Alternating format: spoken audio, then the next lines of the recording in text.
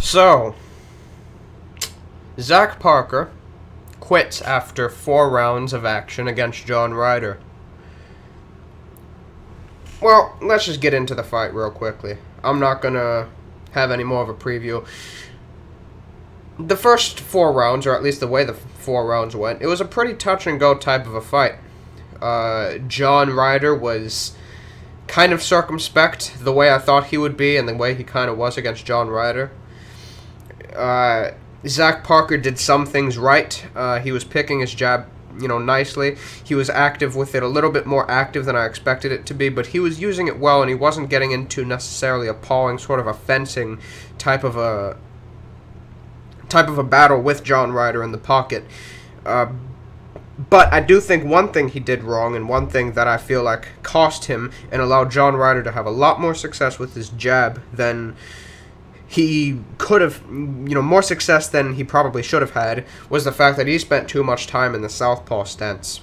In the orthodox stance, where obviously his head is going to be further away from his, as opposed to if his lead foot is his right foot, against southpaw again, in John Ryder. He was effectively able to allow John Ryder to establish his jab quite a bit, and he started to land it in the second and third rounds. I won't necessarily say with regularity, but in some pretty good episodes and some good spurts. Parker, though, was landing the more eye-catching, more telling shots.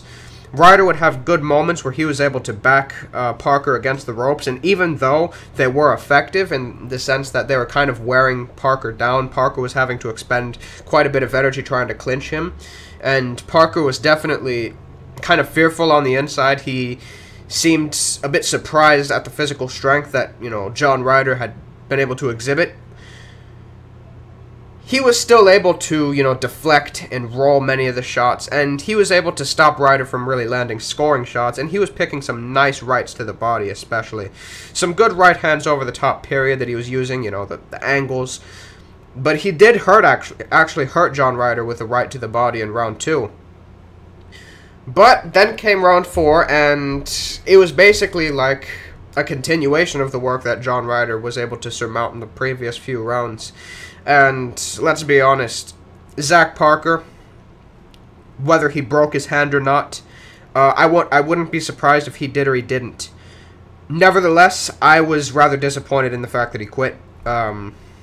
Obviously, I'm not in his position, but at the same time, with what's at stake, a title eliminator to potentially earn you the biggest payday of your life against Canelo, and what would be the biggest fight of his career, more than likely, period, no matter who really comes through the ranks and potentially challenges him, that's going to be the biggest contest of his career, the biggest payday he'll ever receive, and ultimately his breakout fight, should he have been able to supersede a John Ryder and been able to fight him.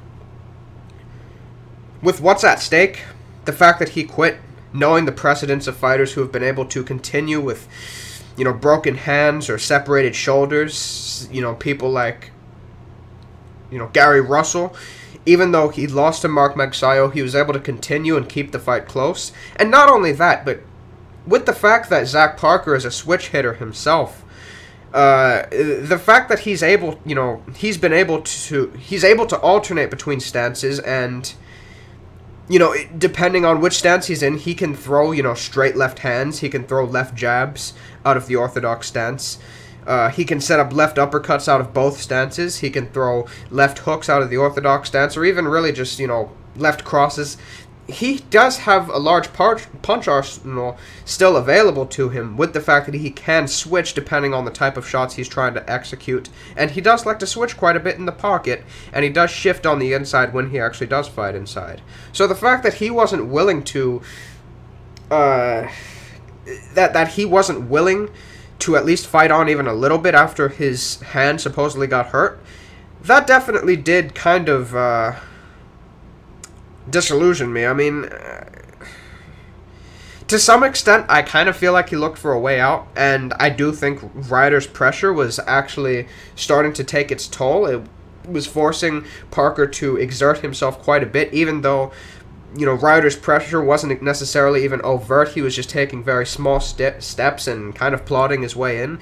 He was forcing Parker to expend a lot of energy, and maybe that got to him, to be honest. Maybe it was a combination of both. Nevertheless, he looked for a way out, and at the end of 4 rounds, he pulled out with a hand injury, so I'm disappointed. I'm disappointed. I thought, you know, say it was a real injury. That's disappointing, too, because, I mean, if he hadn't gotten injured, this would have been a very competitive fight. It could have gone the distance, or maybe we would have seen him eventually fall down the stretch, and John Ryder would have been able to maybe pull something off.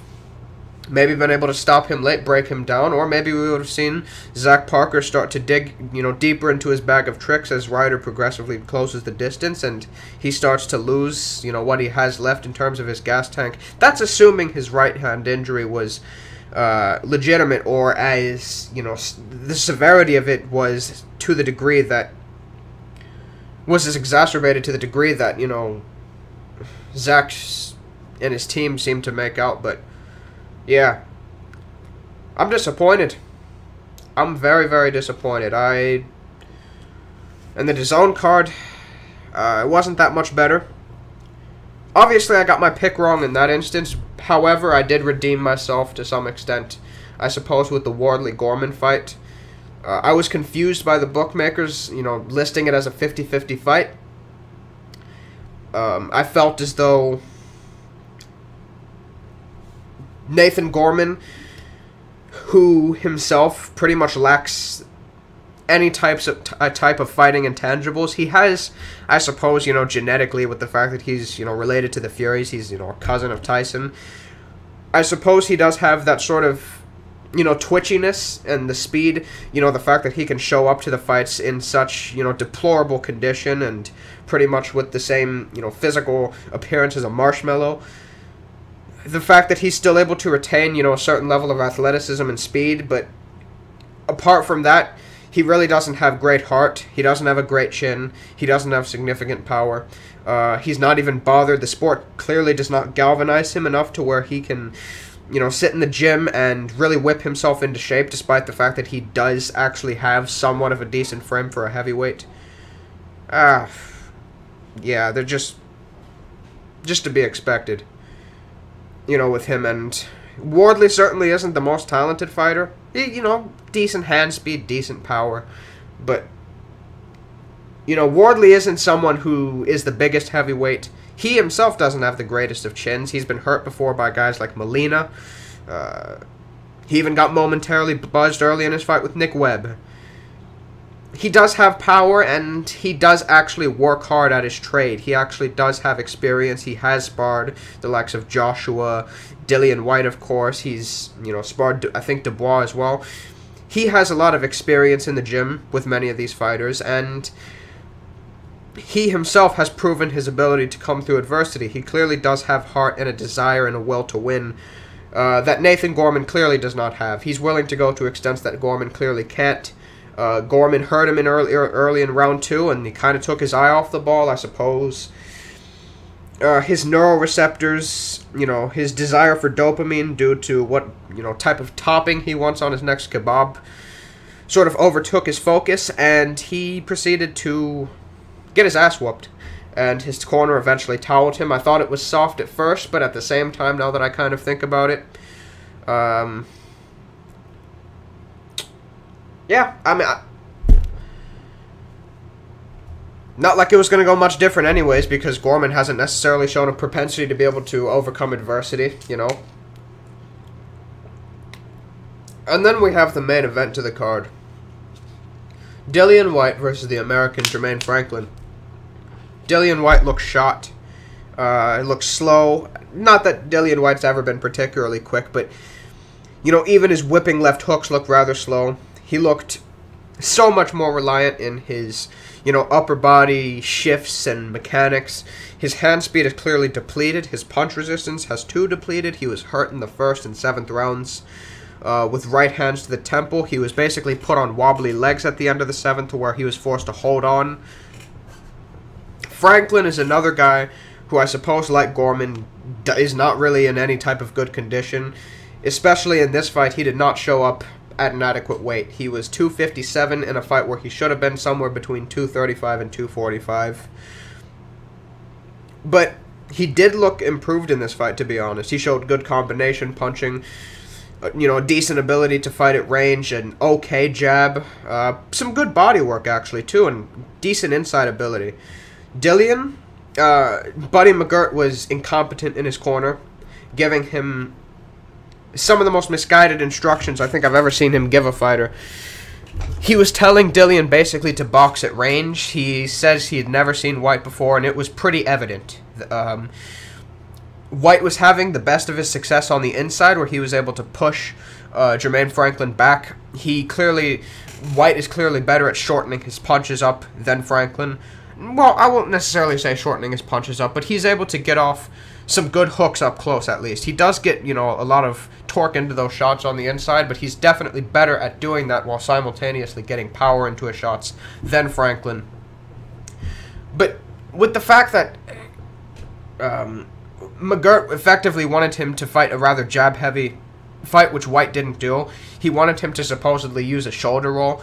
That was not effective, because he was just getting picked off at long range. He didn't have the hand speed to be able to catch and pick, he didn't have the hand speed to be able to pick Jermaine Franklin off at long range without getting hit at least 2 or 3 times more, than what he was able to deliver himself. And Franklin also showed a great chin. Franklin really did show some decent ability, but he just needs to get into shape. If he got into shape, if he lowered himself down to around 235 to 240, a decent musculature, he even showed decent enough conditioning in this fight. If he's able to get himself in shape, or if he were even in shape for this fight, he would have pretty comfortably won and maybe even stopped White. But he just needs to get into shape, and he could be competitive with some top 20 heavyweights. I think, even though he was unfortunate not to get to the decision, this certainly legitimized him to some extent, to a degree. And this will get him another opportunity as some type of a gateway opponent. Maybe him versus Otto Wallin, that'd be a decent fight. Him versus some type of prospect, maybe a Bakodir Jalalov. There's some good fights out there for him, and he's going to get another opportunity off of this, and I'm pretty sure he was probably paid relatively handsomely for this fight, and he'll get another shot. I thought he won the fight too, but that's Matchroom. Dillian White goes into most of his fights with the protection of the referees, and in some cases the judges, but for the most part the referees. In this case, he did need the judges. The referees allow him to get away with indiscretions. They allow him to headbutt, sometimes throw low blows, a lot of the times throw rabbit punches when he has opponents in the clinch and he's able to push them down with his lead hand. He does oftentimes throw very blatant rabbit punches, and he did so near the end of the 12th round on Franklin. Yeah, not a great day of boxing in Britain. I enjoyed the Gorman versus Wardley fight to an extent. I didn't really enjoy Pat McCormick's performance. Mark Dickinson, he fought the same dude that made Hebert Consis out kind of not look the best on the Edwards versus Alvarado undercard. But yeah, just not a really good day of boxing in Britain. I enjoyed the Franklin versus White fight, but I felt the wrong guy got the decision. I felt Franklin deserved it, Luckily for him, of course, as I previously stated, he's going to get another big opportunity because of the fact, that he did put up a good showing in what was supposed to be a showcase fight for White. And, I suppose heavyweight can't really get enough of, gatekeepers, as the division is starting to thin out, in terms of contenders, and with a lot of the guys starting to decline, like a Parker or a White. So, yeah, really just kind of a putrid day of boxing in Britain. I hope Regis versus Cepeda is better, but yeah, Bakodir Jalalov's returning tonight too, against the guy who walked out of the ring and against Efe Ajagba. So, yeah, I'm disappointed.